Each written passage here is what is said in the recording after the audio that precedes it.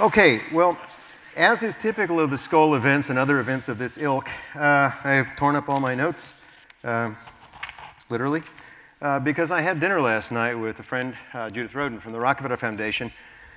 Suddenly reminded me that, in fact, what I want to talk about is the big disruption, the elephant in the room, and we do have precedents for that. We have a way forward where we can say, yes, it has been done, it can be done again at an even bigger scale. So I am actually going to be talking a little bit about the giant elephant, the system that all of our heroes bravely rage against. I mean, one of the things that has been a moving event in my life is becoming involved with social enterprise, because I discovered soon in my career I didn't actually have a tribe. The scientists, I was a pretty good scientist, really, but I just didn't feel at home there, because the reason I was doing science and the reason they were doing science, the incentives, the rewards, didn't really align. Then I got into the development industry, and I thought I was going to die. This is definitely not for me. So there are my tribalists, and then I got this call. I feel like the Ziegfeld Follies lineup, right? And so Pamela calls me and says, well, you too could join. And I thought, yeah, right. And I remember my first meeting at the foundation. And it was really like a 12-step program, going in there and saying, hi, you know, I'm a molecular biologist. And they said, okay, good, go have a cup of bad coffee. And then I discovered the finest human beings I had ever known in my life, and I discovered I had a tribe. And it was a very, very uplifting experience, because to this day, they don't really know what I do, but they like that I do it. So considering the countdown timer is going to ensure that that doesn't change today, I will make an open offer to any of you who want to hear much more about what I do, that if you buy me a drink, I will tell you ad nauseum, literally ad nauseum, if you buy me the wrong kind of drink. Okay, so what I'm going to talk about is the big system, the big dog that we don't refer to very much, and we should, and that's the innovation system. If there are economists in the room, which seems a certainty, what I'll be talking about is the enormous biological imperative that drives everything. We talk often and glibly about human rights, but the truth is all of those are follow-ons from a much more interesting and biological imperative. And I'm going to tell you a little story that brings this to the fore. In November of 1960, a young Englishwoman, a secretarial college graduate, was sitting having lunch in a forest and noticing her colleagues having lunch. And one of them, David, was eating termites. And she thought, this is amazing. So she sent a telegram back to her mentor. And that wouldn't be so remarkable, except that the woman was Jane Goodall. And the colleague she was watching was David Greybeard, a chimpanzee. And in so eating termites, he had constructed a tool.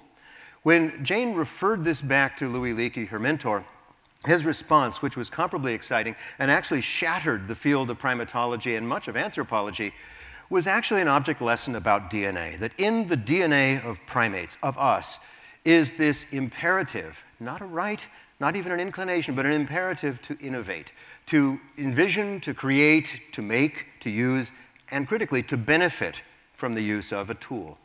That really is the descriptor of primates and of us. And since a common ancestor emerged that gave rise to David and ourselves, that has been the driver of the development of our civilizations, our societies, our institutions, and their misfunctions, and their dysfunction now.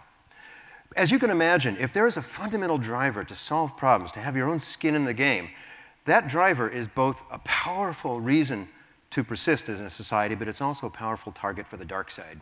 If you want to control in a society, there is no better way to control than to suppress, harness, or completely deny this fundamental imperative, the biological imperative of innovation. And that is what we developed.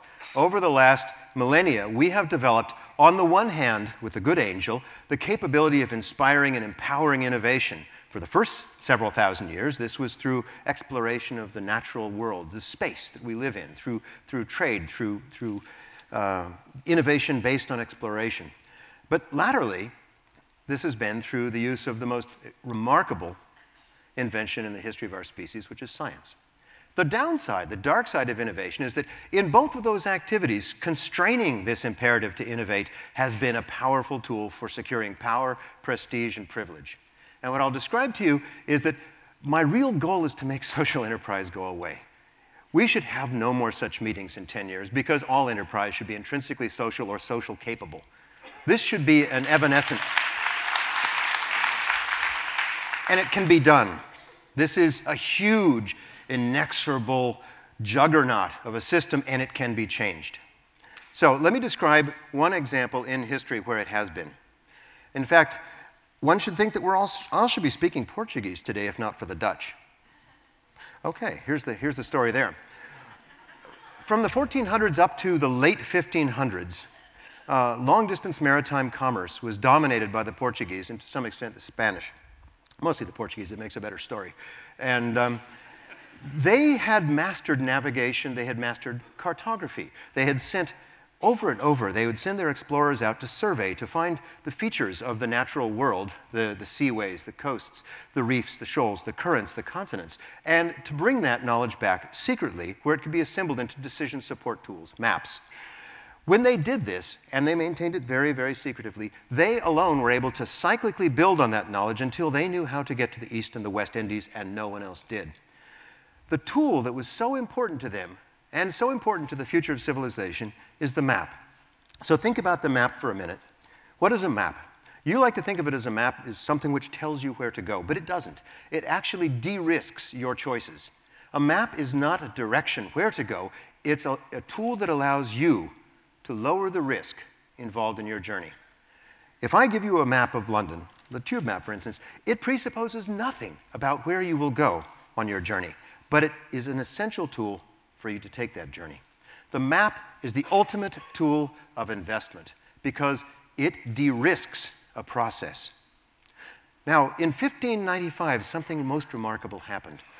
A Dutch merchant, traveler, I don't know what you'd call him back then, an entrepreneur named Jan Huygens van Linschoten was working for the Portuguese governor of Goa in India.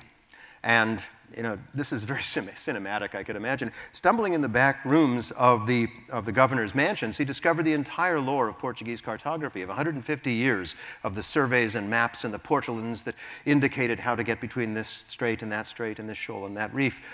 And he did the logical, pragmatic Dutch thing. Well, that's repetitious. He copied them. So he copied them, and then in a very Indiana Jones with wrecks, shipwrecks, and deserts, and bandits, and everything, took him 2 years to get back to Amsterdam, where he did the totally non-Dutch thing. So instead of selling this treasure trove to a Dutch merchant house, he published it. Open access. Now, this was post-Gutenberg, so once you made the book, it was there. And it was before copyright, so no lawyers. So the year it was published, saw a stimulation of enterprise that had never happened in our history before. Before that, the Portuguese and Spanish had exercised a de facto Iberian monopoly over long-distance maritime commerce. The ships were slow and miserable, the navigation tools were pathetic, investment tools were limited, insurance was largely non-existent, and risk was high, because all of the surveys were their own. 1596, when the Itinerario was published, the Dutch East India Company was formed, and the British East India Company was formed. Whew. So in 1 year, basically, the monopoly was destroyed. And over the next 50 years, a massive explosion of investment, of tools, of de-risking, of new types of ships and navigation. In fact, the world changed so dramatically because the commonality of the tools of de-risking innovation became a public good. Pretty soon it became inexorable that maps would get better when the Dutch maps were added to the English maps, which were added to the Portuguese and the Spanish maps, and later the French and the Germans. And eventually, all maps were aggregated into a substantially accurate tool to de-risk the natural world. Here There Be Dragons was a matter of history. So that's the map. What happened after that? Science happened after that. Right around the time all this explosion was happening, Newton, over the road, was starting a revolution that has changed everything, absolutely everything. Whereas before, the human innovative spirit was discovering the value of place, where things are. What is there? Everything that happened in science since the 1700s was really about how does it work? And passing through now the gamut not of place, but of what? How does the natural law of physics or of biology, how can it shape technology and the development of that? And interestingly enough, the biggest problem faced by those people was secrecy. How could someone who discovers a new process, invents a new spring, a new chronometer, how can they benefit from that? Well, traditionally, by manufacturing it themselves and not telling anyone. But there's a Latin word, patere, which has evolved into a very unusual institution, patents. That was invented by my illustrious forebear Thomas Jefferson in the United States in 1790, specifically, hey, Dad told me he was, specifically to tease into public view these inventions. So he's making this begrudging compromise, saying, if you will simply tell us what you know, we will give you the right to benefit from it for a small amount of time. Now, what he did not anticipate was that an invention at that time was also a product, but that in 100 years, in the next 200 years, inventions, the iPhone, this cool thing, whatever it is, will involve 1,000 pieces of technology. And this is, in my last time, I'm going to leave you with a vision of what can be done and what is being done. Envision a jigsaw puzzle. Now, most of you have children, and many of the rest of you were children. And when you were, you assembled jigsaw puzzles. Now, jigsaw puzzles have 4 rules by which they must be undertaken. And these are the same 4 rules for making things, products, vaccines, crops, iPhones, fabrics. Anything that you touch and see has passed through the same rules of jigsaws. First, don't lose the box. Don't lose the box. You have to be able to envision the product. You have to be able to envision this thing. You lose the box, you're screwed. Okay? Ever had someone hand you a baggie full of bits and say, make it? No, no. The other thing, you got to assume most of the pieces are there. Maybe 10% can go down the heater vent or the dog can eat them, but basically, if you're not reasonably confident when you pull this out of the bottom drawer that more or less the pieces are there, you don't set out to build this puzzle. So it's got to be reasonably comprehensive. You can color some in and have a few holes in there. Oh, that was Nemo. But it's okay. Rule 3. Start from something you know. Everyone in innovation and everyone in jigsaw puzzles does that. We start in the corners and the edges. We all do. It's not cheating. It's okay. If somebody has left a bolus of jigsaw puzzle pieces together, oh, silly me, look at that. And you pop it down and you start from something you know. You all do it. The 4th rule, this is like the Spanish Inquisition. The 4th rule is the comfy chairs. The 4th rule is that it's okay. Don't despair. They actually are supposed to fit together. There's only 6 or 7 shapes in a jigsaw puzzle, not 1,000. If you have a huge jigsaw puzzle of 1,000 pieces, it's not 1,000 different shapes. It's a half a dozen. So don't despair. Or Douglas Adams would have something to say about that. Don't panic. The same is true with innovation. Now, in the last 200 years, what's happened from Thomas Jefferson's idea of the patent, where a mousetrap or a cotton gin merited a single document that it could exclude others, now virtually everything we aspire to do and everything we need to democratize in the use of science to make products and services has been fragmented like a jigsaw puzzle into thousands and thousands of pieces. This year, almost 500,000 patents were applied for in China alone. Each country now building this enormous, inexorable volume of no. Because a patent is the right to sue, not the right to do. It doesn't actually give you any capability to make a thing. It only gives you a querying the pitch role. And this is a very, very substantial issue. If we want to democratize the use of science, what we have to do is create a global cyber infrastructure that allows all of us, not just lawyers, to begin to parse and understand and assemble maps like Van Linschoten basically enabled of worldwide cartography. So, hey, it hasn't stopped moving at 0.